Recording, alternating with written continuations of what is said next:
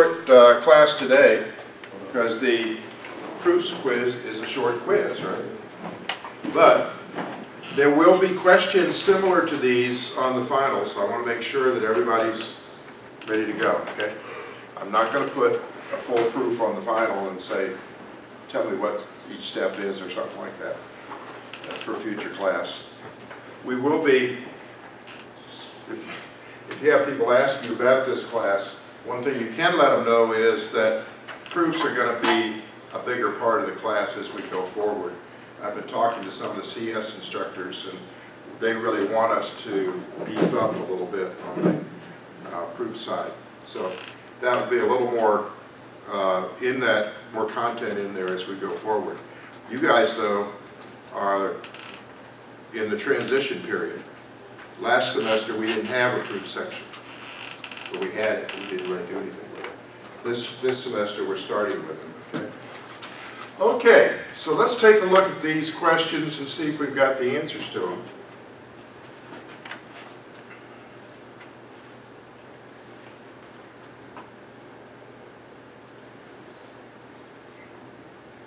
So what is a theorem?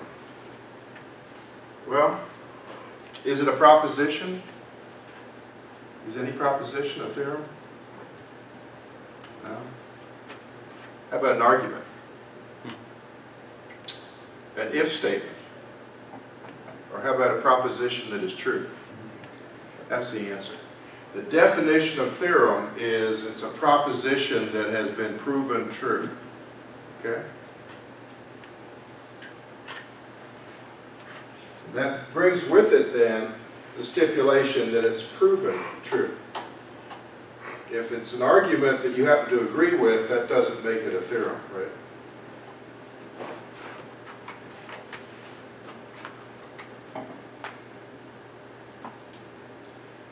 So what is this? Well, one of the things that I'll probably stress more when we study sets next time, all sets or all set operations like union, intersection, and so forth are actually defined by logic. So we don't define them directly, we define them indirectly by something we already know, which is propositional logic. So when you look at X union Y, what does that mean? It means a set of all Z's such that Z is an element of X or Z is an element of Y. It's defined by the or statement. But remember that I showed you the similarities between the U and the V, right? The upside down U and the upside down V, the intersection and the and statement. They all work the same. And that's because these operations are defined by their equivalent propositional logic operations. Okay? So this is a definition.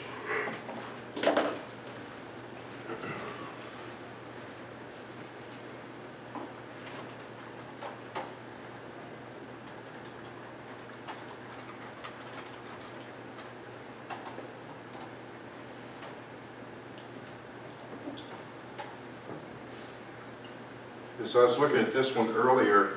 I would probably change this question to A and B here because that little X kind of could be confusing. That's X cross Y. So it's A cross B, that would be a little clearer. Okay. So what does this little X mean? Is it a multiplication of set A times set B? I don't even know what that would be, right? Because sets could be people or cars or things, right? How do you multiply things times things, right?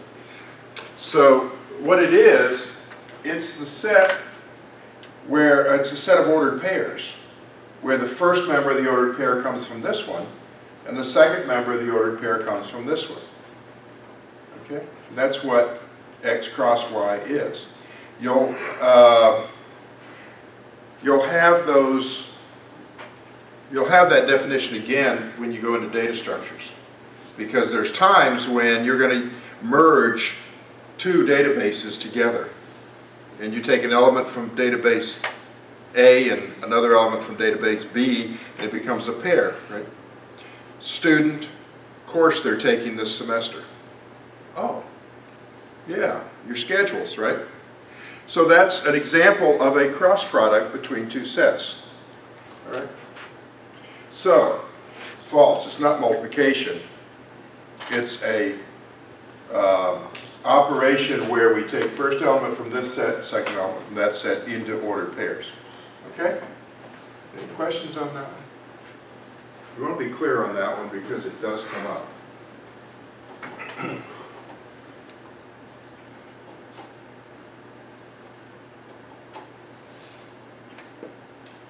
Okay. Now this one, I messed up the answer, so I made two answers correct so that you wouldn't be hurt by my explaining it wrong or putting the wrong answer down. If I start a proof, and here's what we're trying to prove, that A union B intersect C is a subset of A union B intersect A union C. So we're trying to show that this is a subset of this. How do we do that? Well, the first thing we want to do is let X be an element of A union B intersect C. What are we doing? We're picking an element. Now, why do we do that? Well, if we go back to what I told you earlier, all of the operations in sets are defined by logic operations. So once I've done this, if X is an element of this, take the union part and define it. That means X is an element of A or X is an element of B intersect C, right? But if X is an element of B intersect C, that means X is an element of B and X is an element of C. And eventually then you come out with a statement, several statements down, where you're going to have X is an element of A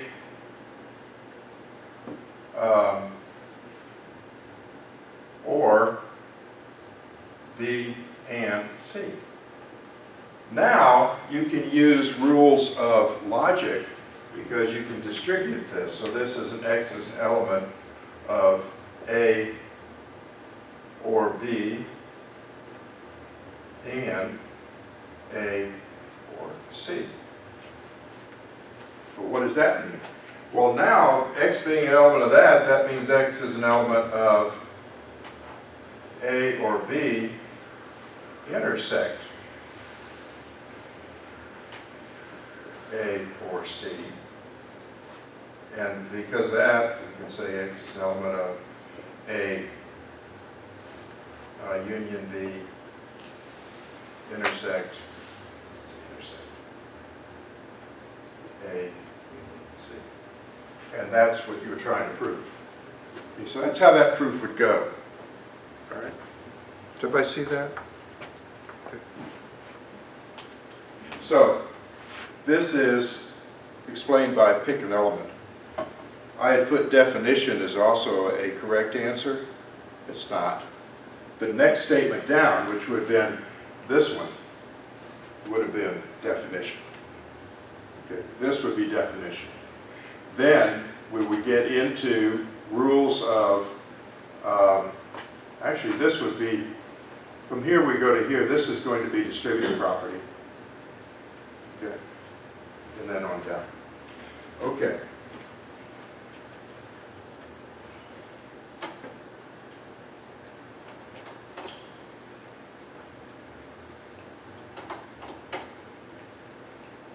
Okay. A successful proof can turn a conditional statement into a theorem. Well, that goes back to the definition of theorem, right? A theorem is a propositional statement that has been proven true. So the answer is yes. Okay? All right, any questions on proofs? It's okay on it? Okay. All right, this is really just a basic introduction to proofs, isn't it? So I didn't actually ask you to do a proof.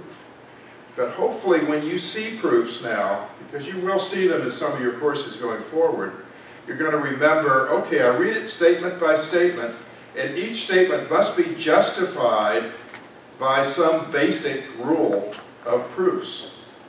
And that's all it is. If you think back to proofs you did in, where'd you do proofs in high school? Geometry, exactly. Geometry is almost always done by proofs. How many did not like proofs in geometry? Be honest with me. 2, 3, and the rest are sleeping because they stayed up too late last night. I actually like proofs. Actually like the proofs in geometry. You like the proofs in geometry? I did, okay? But it's very much a test of a mathematical mind, okay? And we don't have just mathematical minds in computing. We need talent of all sorts. If you were all math majors, I might be more concerned, but I am not concerned. This is the reason for this course rather than the discrete math course. Because the discrete math course is highly proof-driven. Okay?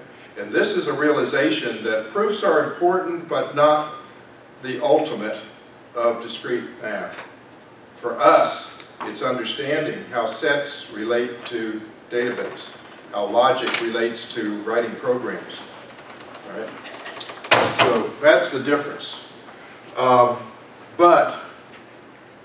I do want you to be able to look at a proof in the future and say, oh, wait a minute, this is just taking somebody's propositional statement and showing by the things that we have accepted from before why that is a theorem. It's provable. Does that make sense? That's all that proofs are really used for. It's to turn propositional statements into theorems. Okay? So a lot of times when you're in calculus, for instance, we call them theorems, don't we? Okay. Derivatives are defined by a theorem. Right? It's a hard theorem, by the way. Okay? Now, that finishes up then all of the topics.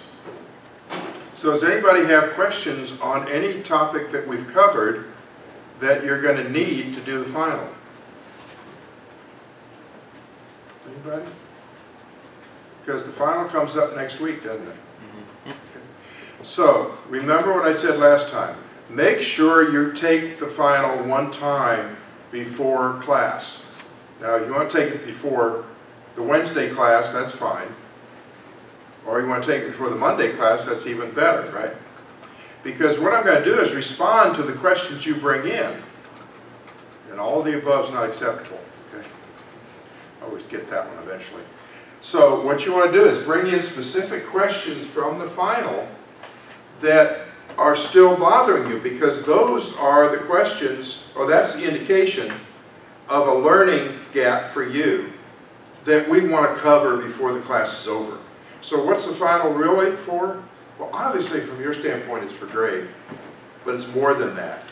Use it as your tool to say, have I really mastered everything we've done in this course?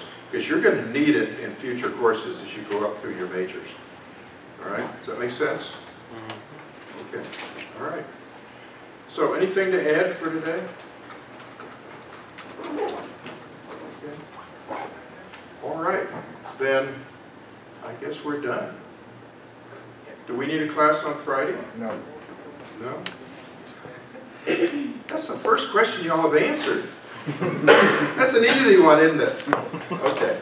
Yeah, so let me know by email if you have any questions over what we've been doing, all right? Because that's, my job is more fulfilling when I'm answering your questions because I'm helping you learn, right?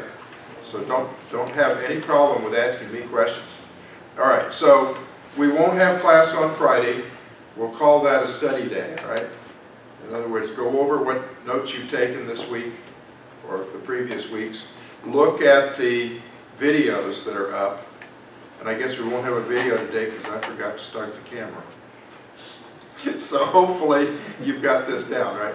On Friday I have the other class. So I will remember to start the camera on Friday. That's what happens when you stay up till 3 o'clock in the morning, right? A couple of you guys did too. So I'll try to remember that on Friday.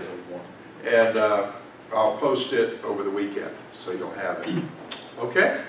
All right, then I guess we're done for the day. Okay.